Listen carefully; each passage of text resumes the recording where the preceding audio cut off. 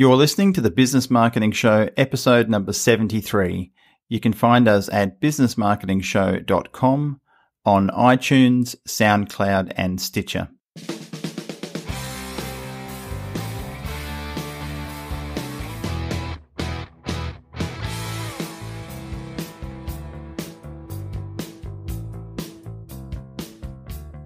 Hi everyone, this is Ed Keay-Smith from the Business Marketing Show, here with my co-host Brendan Tully, and we have a special guest on the show today, Mr. Tony Nash, the founder and CEO of Booktopia.com.au. So Tony and I have had some chats about some business related stuff when we got in contact over LinkedIn, and I thought, seeing as it's the largest bookseller in Australia, and a lot of that is happening through e-commerce mainly or purely, then we should really have a conversation, because a lot of our listeners are in the e-commerce space and looking at marketing products online. So who better to have on than someone like Tony? So thank you very much for coming on the show, Tony. How are you?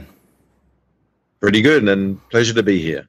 Thank you for taking the time out of your, no doubt, very hectic schedule. So Tony, this is a really big subject at the moment. It's being talked about a lot. Stuff to do with e-commerce is constantly in the news, in particular with things like companies like Amazon coming into Australia and interrupting things in a major way.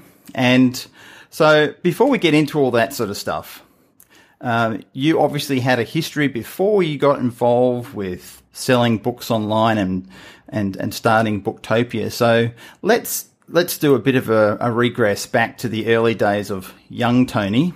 And where did you grow up? Where did you spend your youth, Tony? I grew up in Sydney.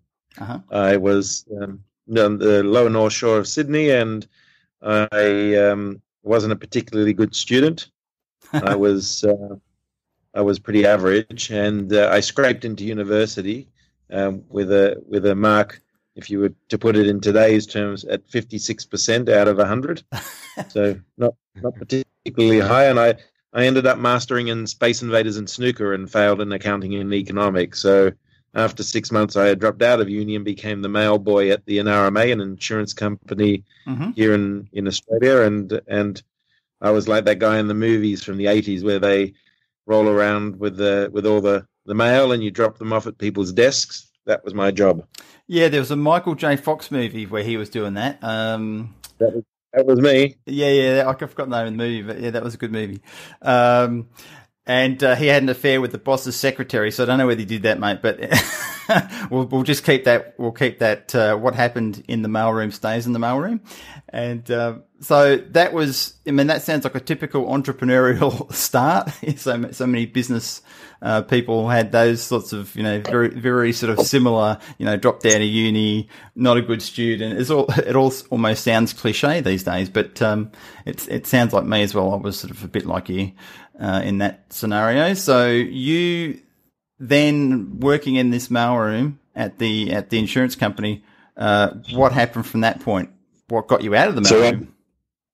So what happened, there was this company called the Control Data Institute that advertised a 6-month programming course, and if you did it, then you would qualify to become a programmer. Now, this is at a time where people were going to uni for 3 years to do programming, so it was supposed to be like a fast way of pushing you through and getting you qualified. So I did that, but I stretched it out to 21 months instead of 6 months by playing 4 competitive sports at the same time.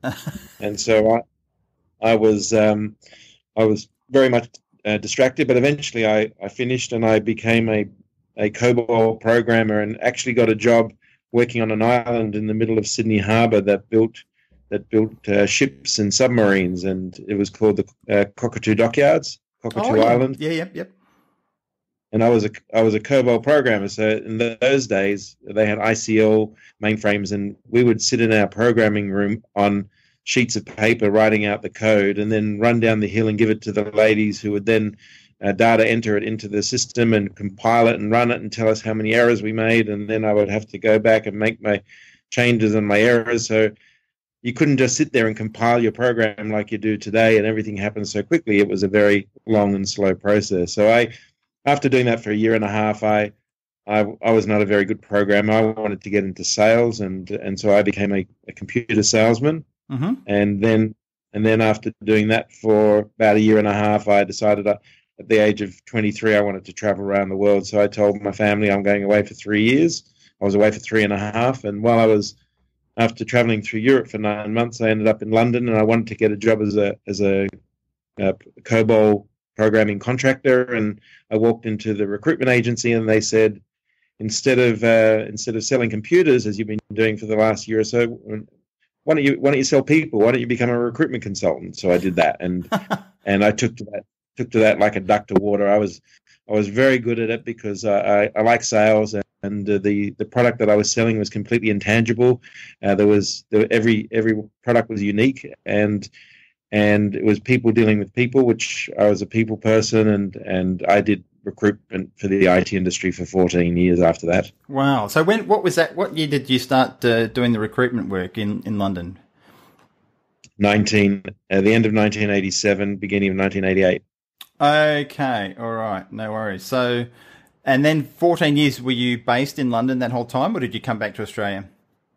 Yeah. So after 2 years, I got selected in England to go on a scientific adventure expedition to the south of Chile, which I did for 3 months.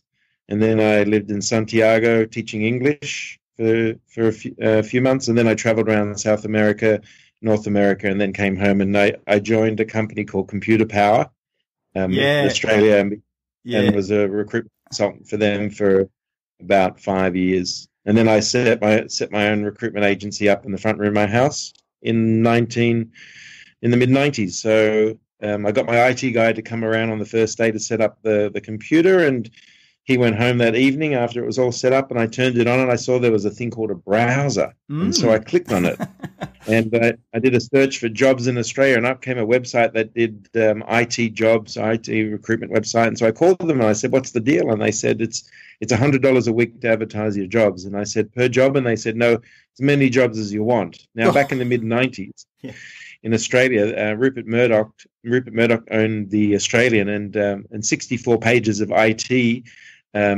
pages on a Tuesday was about 60 pages of ads, which he made a ton of money. And our company, Computer Power, was probably spending about $10,000 a week. So back then, spending $100 a week on this thing called the internet, I thought that fitted right into my budget, because I started my company with nothing. And so that night I put my 8 jobs up onto the website, which I had carried over from my previous clients who were loyal to me. And the next morning I turned on my computer, and I saw there were some emails coming through, and I looked at those emails, and I said, that's the future of recruitment. And from day one, I went out and told people I was an internet recruitment agency. And I started actually 2 years before even Seek.com.au started. I was a third recruitment agency on Seek. So when I would go out and tell people I'm an internet recruitment agency, the first question I got asked was, what's the internet? What's the internet? Yeah. Well, I've been involved in the internet now for over 20 years. Yeah, an old sea dog like me. Well, not Brendan. Brendan's a young pup, but yeah, I've sort of been in the game that sort of amount of time too. But it sounds like you've got a book you're going to be writing yourself as well, Tony, and let alone selling them. There's all the different things you've done. It sounds like a very interesting story. I'm sure you've got lots to put down for posterity's sake. I should say. So what happened was that was the first company I had, and then after a couple of years, I convinced my brother and my sister and my brother-in-law to join me, and together we built that company up to about 35 people. Mm-hmm. And because my brother-in-law's background was an IBM software engineer, he and I, with my programming background and IT mindset, I guess, and his skills, we started building all this software for our recruitment business, and we ended up with this chat software. A piece of chat software that enabled us and our consultants to chat with a candidate while they were still sitting at their desk in a secure and encrypted chat session. And when we were being toured around the country by IBM, who saw what we had done with their software, people came up to us and they said, "Oh, that's interesting. Can we buy your product?" And we said, "It's not a product, it's a piece of software." "Well, can you turn it into a product?" And so we did. And so we ended up with 2 businesses. We had this recruitment company, and then we had a chat software business. And the chat software business, we were selling our per seat number of people you have in your organization. They could chat with their customers, and there was a lot of online stores that were using it. We even had it in a credit union, so they could chat with their customers behind their member login area. So this business was growing, and we thought, well, this is where we're going to make our fortune. So we decided to sell the recruitment company to focus on the chat software. And a month after we did that, there was a huge dot-com crash in the early 2000s that we got caught up in. Yeah. And the business was going to go under. We weren't making any money at all. We couldn't even pay ourselves a salary. And so we're sitting around the table thinking, oh God, what are we going to do? We may have to get permanent jobs. And I was talking to, around that time, a web designer, and I said to him, Google's been going for a few years now. How do you get to the top of Google? Like if we were at the top of Google for chat software or live help, maybe we'd make a few more sales. And he told me what to do. And within a couple of months, we were at the top of Google for those terms. And I was talking to this lady about getting her to use our chat software on her website. She said, look, I'd love to chat to people. I just need more people coming to my website. And I said to her, well, I can get you to the top of Google. And she said, well, give me a proposal. So I did for $500, and I did the job, and she was very happy. And we were in such dire straits at that time. We had no idea how we were going to survive. And I was talking also to the largest independent car rental company in New Zealand, and similar conversation. Use our chat software. I need more people coming to my website. Give me a proposal. So this time, instead of giving this company a proposal of $500, I gave him a proposal of $18,000. And I spoke to him for an hour. Yeah. An hour on the phone about all the things we were going to do for his business and driving traffic and improving his website. And after the hour, he said, all right, let's do it. And I put down the phone. I turned to my family. I said to them, man, we're in big trouble now. We have no idea what we're doing. Well, there's two. I think there's a couple of lessons in that. Brendan and I have to put our prices up, and also, sometimes it's good to have a plan to know what the next step is. But sometimes, it sounds like a lot of it you're just going with your gut instinct and following your intuition and seeing where that led you. So what happened from that point? So you've offered these services, and for want of a better word, we would call them search engine optimization services for getting people ranked. Mm-hmm. Did that continue on as a business from that point on? Yeah. So what happened was we quickly morphed from this failing internet chat software company into a surviving and then thriving SEO and internet marketing consultancy. And we had hundreds of customers across Australia and New Zealand that we were doing all this consulting work for. And there were other SEO companies around in those early days, but they had been already around for a little while, and they were going for the big end of town. They were going for the banks and the insurance companies and so forth. And we just stuck to entrepreneurs and small to medium-sized enterprise. So we were doing like $2,000 projects, $3,000, $5,000 projects, and we just we were able to pay ourselves a salary, and we made our mark on the landscape back in those days. And then in 2003, my brother won a project to work on the Angus and Robertson website to get them to the top of Google. Right. And he did that, successful project. And back in 2003, Angus and Robertson outsourced the whole of their website and all of their fulfillment to a company in Sydney that did all of that for them. And at the end of every month, whatever they had sold, they just got a commission check and said, look, this is what we sold, and this is your portion of it, and thank you very much. And it served them well because back in those days, they had a lot of franchisees. And when you're a master franchise, or to have your website at arm's length actually served them very well. So if there was any kind of disgruntled franchisees, you're taking business away from me. Well, it's this other company, they're doing it. We don't know anything about that. And it was the internet, it was the early days, so they kind of got away with it. And so my brother had this idea of approaching the company that managed the Angus and Robertson website, because they actually managed 80 bookstores' websites, and they were doing all of their fulfillment. So at Christmas of 2003, a meeting was set up where my brother and I went there and met with the owners of the company and pitched the idea of them introducing us to their other 80 customers, and we could get them all to the top of Google, and then they'll make lots of money. And once we made that pitch, the owner of the company said, "No, not interested."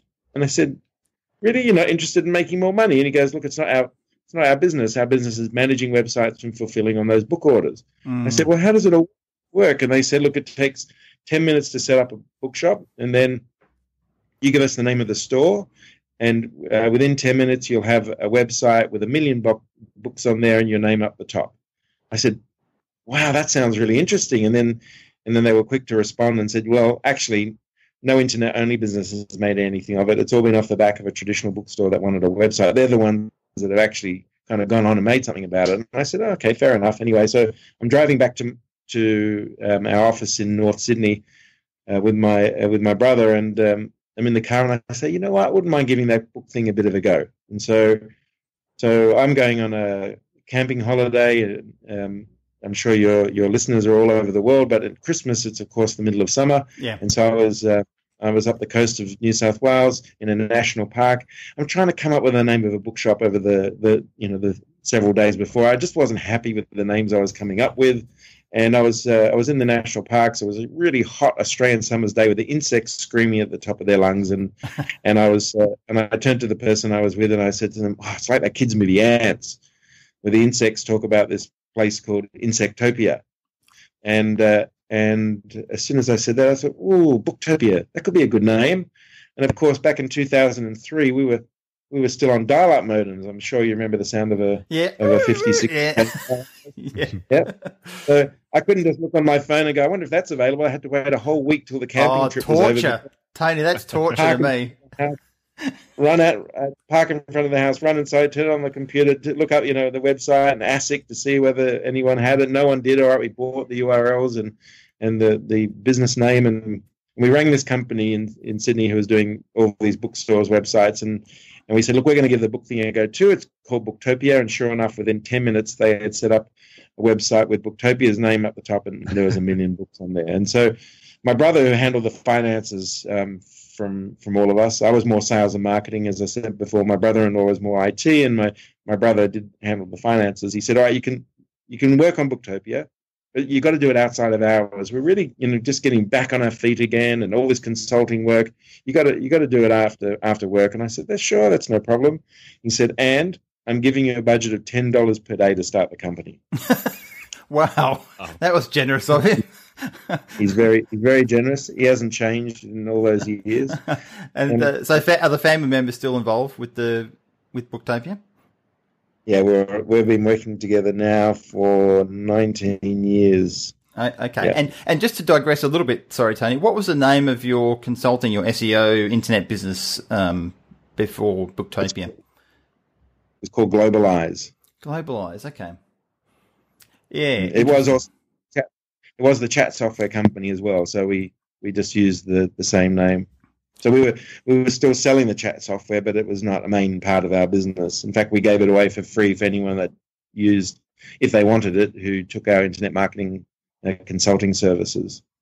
So Booktopia was born from that whole experience. And actually, I'll add to that. Not only was it born, but it was born on the 4th of February 2004, which I did not know until we celebrated our 10th birthday. And on the same day, Facebook was celebrating their 10th birthday and we were started on exactly the same day. Ah, okay. Well, that's good to know. So so in terms of book sales in Australia at the time, the bookstores still were very strong. I mean, there was, bookstores all over the place. There was Dymocks and the Angus and Robinson, and Borders came in as well, and that was going quite well. I mean, in my view, because I've got a book in front of me now, you guys can't see it, but my first ever online purchase was a book from Amazon in 1997 called The Drum Book by Jeff Nichols, and I've still got it. And back then in 97, I thought, well, this is the way I'm going to be buying books from now on. None of this going into bookstores and all that sort of stuff. The only thing that actually got me into physical bookstores was somewhere like Borders that had a coffee shop in there. And really, to be honest, all I ever sort of did was get a book, have a look at it, and buy a coffee. But very rarely did I buy anything, because at that stage, I was getting all my books from Book Depository in the UK, which, as you obviously know, is owned by Amazon now. So to me, the writing was on the wall. What was going through your mind seeing all this happen? I mean, you were purely selling books online, weren't you? You didn't have any physical stores. Mm-hmm. So what happened is because we had an SEO business and we were doing our consulting, and we started on a $10 a day budget. It took me 3 days to sell my first book, and by the end of the month, we'd done a couple of $1,000s worth of sales.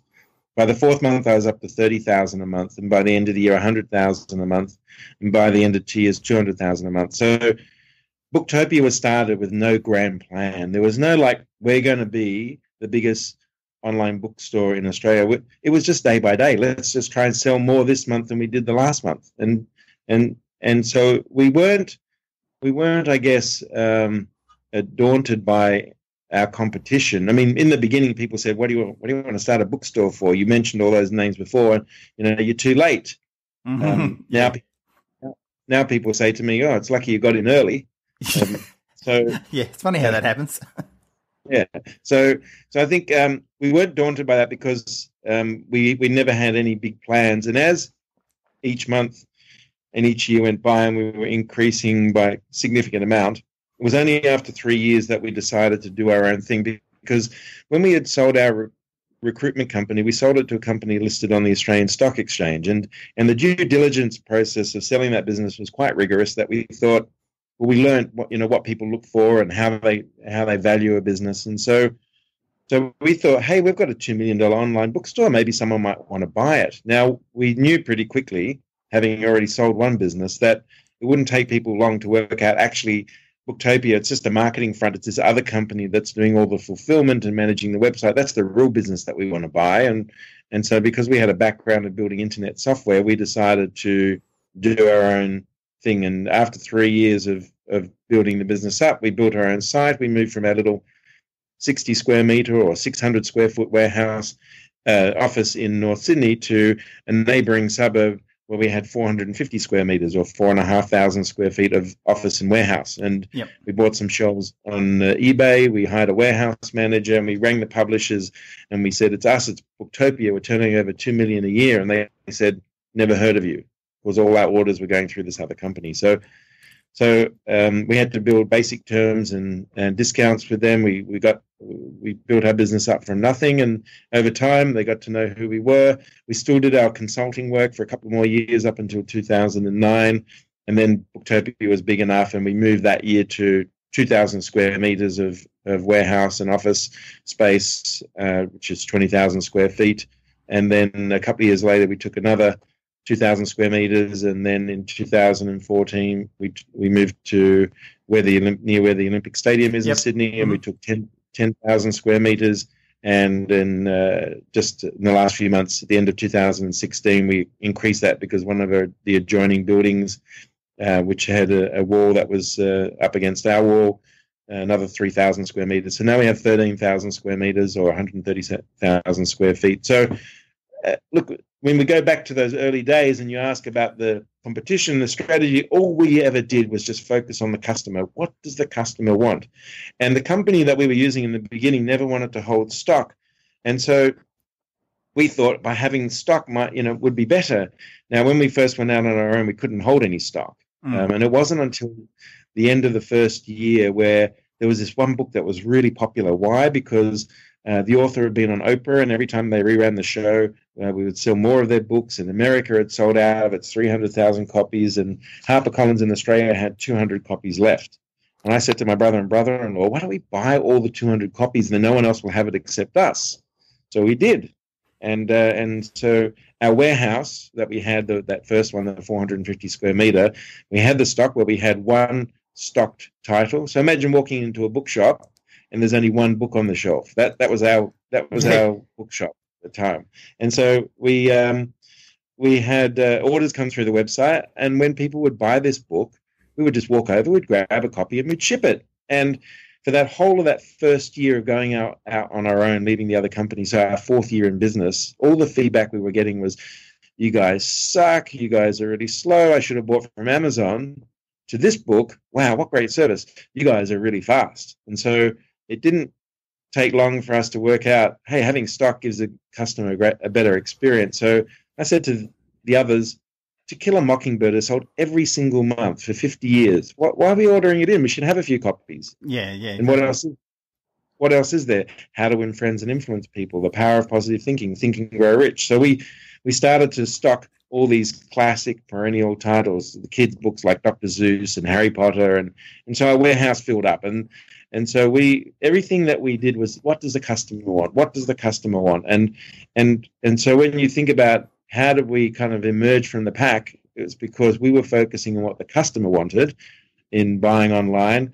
And it was the new buying online was getting, there was more and more appetite for it. We have customers all over rural and regional Australia don't have access to a bookstore, and then even in some of the cities where bookshops were closing down, they could now buy from Booktopia. They could buy local. We focus on a lot of Australian content, and we interview a lot of the Australian authors. They come here and sign books. We now have a recording studio, an author signing room. So all these things was building our connections with the Australian book readers. Look, and it sounds pretty obvious, and Brendan and I were just talking about this before you came on the call. What was the name of the book you've been reading, Brendan? Insight Selling. Insight Selling. And one of the things they're talking about is giving the customer what they want and being customer focused, which sounds really obvious to me because I've always come from a service background, service and sales. So it seemed obvious. But to stand out from the competition, it really... people think you have to go and do all sorts of wild and crazy things. But if you give people what they want... and look after them, then they'll be advocates of your business for evermore. And it's interesting you talk about. I'm assuming the book that you were talking about that you sold was "Deceptively Delicious" by Jessica Seinfeld, the one that was on Oprah Winfrey. Yep, that's right. Yeah, okay. I've experienced that myself because I was selling the DVD, The Secret, online. And then Oprah Winfrey had the people from The Secret come on. We ended up selling about $4 million worth of DVDs in a 3-month period from that whole Oprah effect. So it's amazing to see that play out and how it works. But so you've now the business is taking off. At what year are we at now? We're getting into the sort of mid 2005, 2006. Is that around the time period we're talking? No, that was now 2007, 2008. So 2008 was when we started to really start to hold stock. Okay. So from that point on, what are you seeing in the marketplace in terms of physical bookstores? This is when they're starting to close down. The borders are starting to shut down in America in the 2009, 2010 from memory. So how is it you're starting to take more advantage of the position that you're in? So Borders actually was end of 2011, so it's a little bit later. But what I noticed, for example, in terms of one specific genre, is that we were selling a lot of romance books, and I'm talking about the cheap romance stuff that you can get from America that the Australian bookstores didn't hold. Okay. And why didn't they hold it? Is because people who start a bookshop generally are passionate about books, and it's something they've always wanted to do. I'm not much of a reader, so I'm a salesman, and my sales background is in solution selling. So that means focusing on what the customer wants, understanding their needs, and delivering a service to them. In recruitment, my brother-in-law, IBM, they were solution selling. So it's a very customer-centric selling. But in bookshops, it was like, this is what we love. This is what we're passionate about. And so we're not going to hold Mills and Boon or other romance titles. That was rubbish to them. And so we could see that holding books that weren't that interesting, but were still classics, there's still demand, was just the bread and butter. Although it was boring in terms of, like, it's just units moving through your facility, but at the same time, we didn't have to get excited about talking about it because the demand was there and people really wanted to read those books. There was an appetite. So we started, for example, sponsoring the Australian Romance Reader Conference several years ago. Why? Because we were selling so much of romance. It was our right, or it was our responsibility to sponsor an event like that. And so we did. Our philanthropic program kind of kicked off at that point, where we started to look for projects and programs that we could give back and focus on on areas of where Australians were interested in books. But I would suggest one of the reasons why we were successful is we actually, and probably why Jeff Bezos was successful as well, not really into books, not big readers, just understand consumer demand and delivering on that demand. Yeah.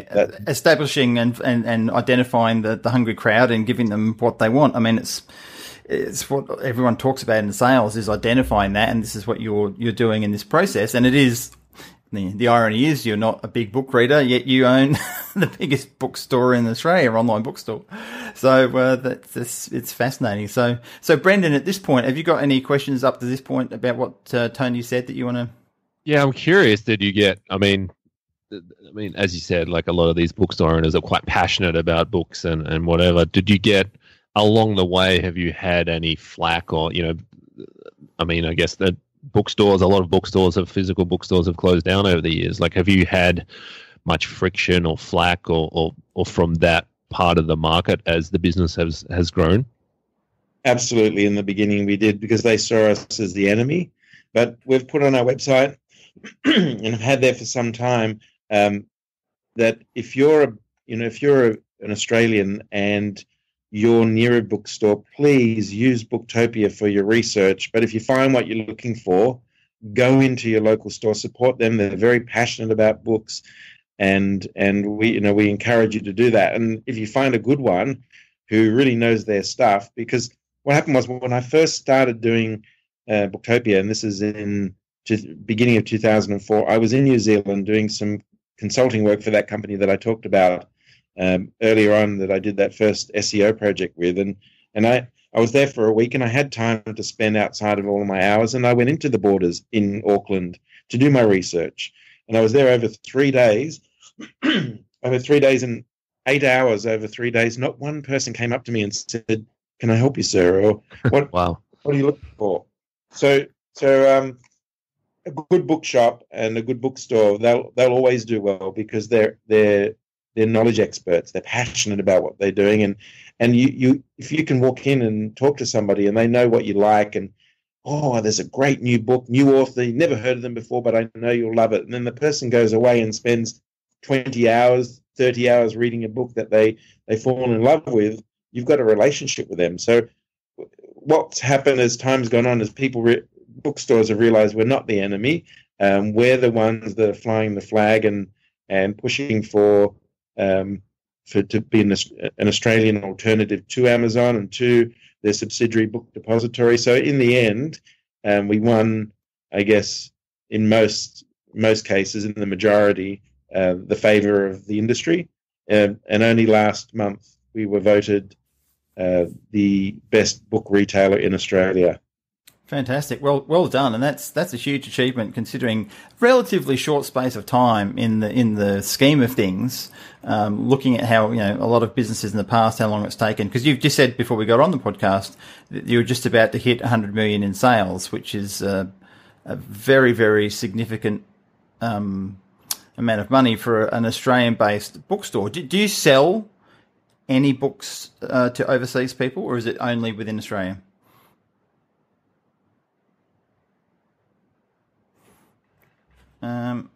Hello. I just got disconnected. So you just got. I'm not quite sure where you head up to there, Tony.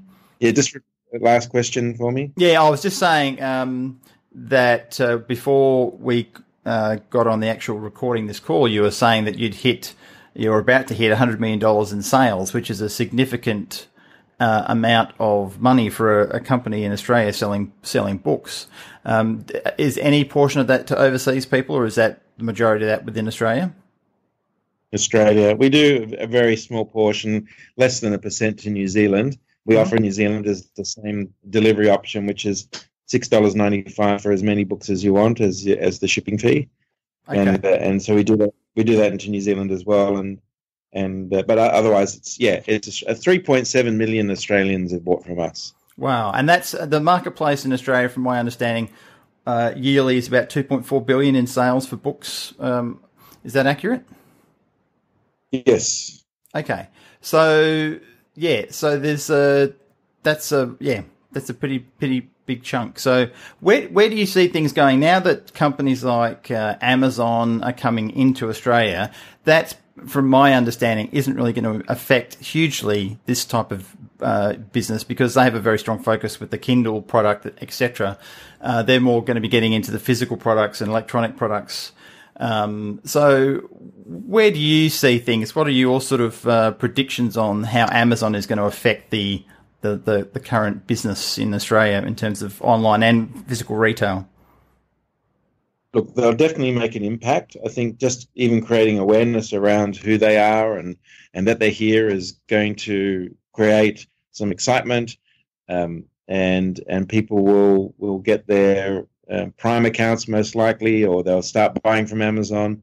But you got to understand, online retail in Australia is just over 7% of all retail sales, whereas in North America and Europe, it's 15 to 20% of all retail sales. So Amazon coming to Australia would most likely shine a spotlight on buying online, perhaps to people who have never done it before, and therefore, or they may have done it before, but they've only bought their airline tickets, or they've paid for their registration of their car or insurance or something, but they haven't ventured out and started to spend more. So the people who may have used it will start using it more, like you talked before about you only want to buy your books online. Yeah.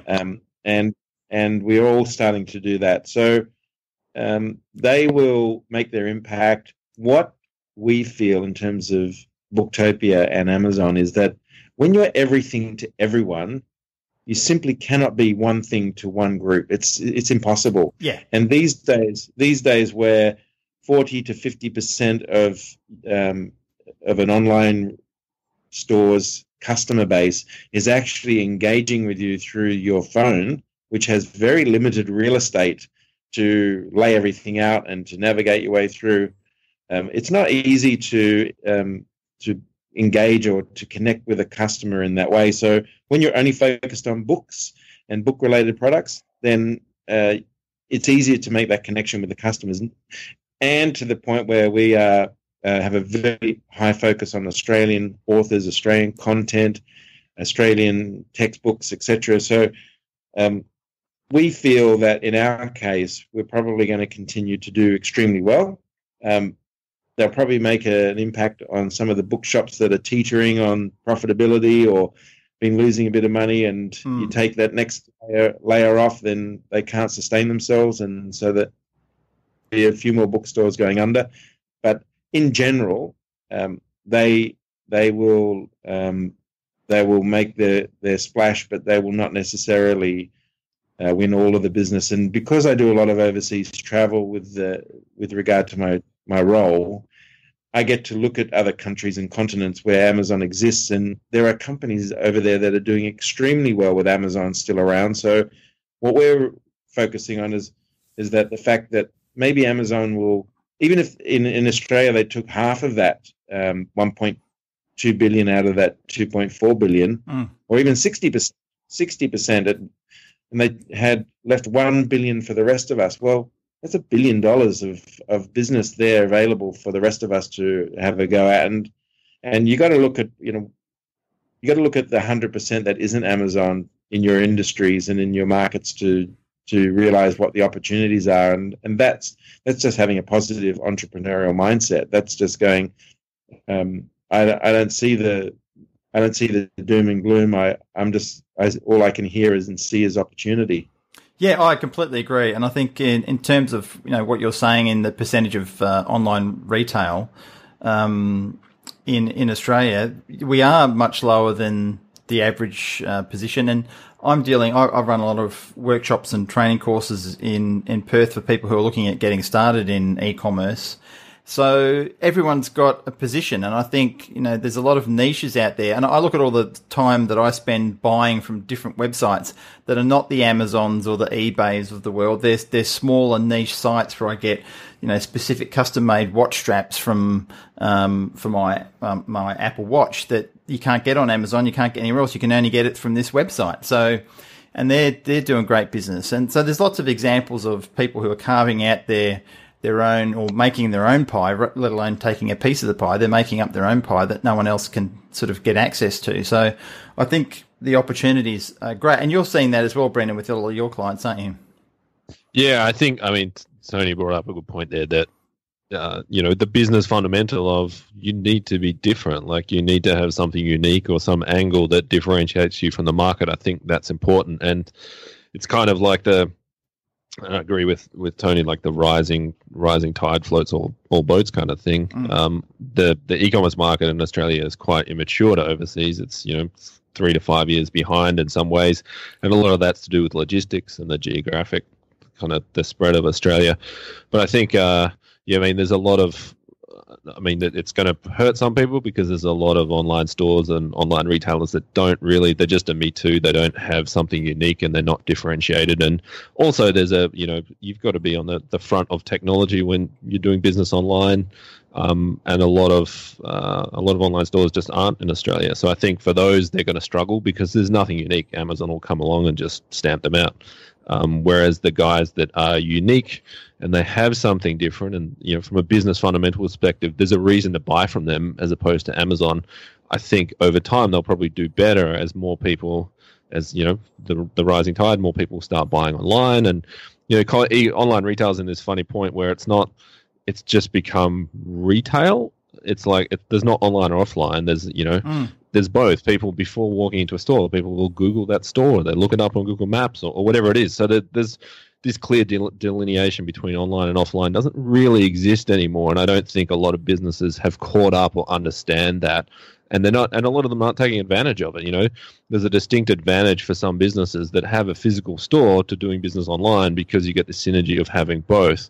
And I think in Australia, there's a lot of businesses that if they don't innovate and they don't keep on the forefront, and they don't, like Tony said, like they need to be entrepreneurial and they need to be sales focused and they need to have that commerciality that a lot of businesses just lack in Australia.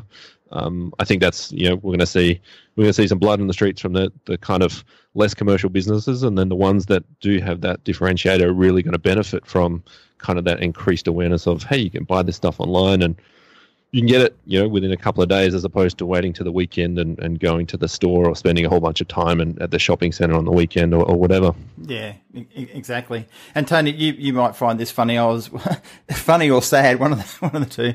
I was actually at a local chamber meeting, Chamber of Commerce, several months ago, and there was a lot of guys. Typically, they were older guys. I got to say, guessing.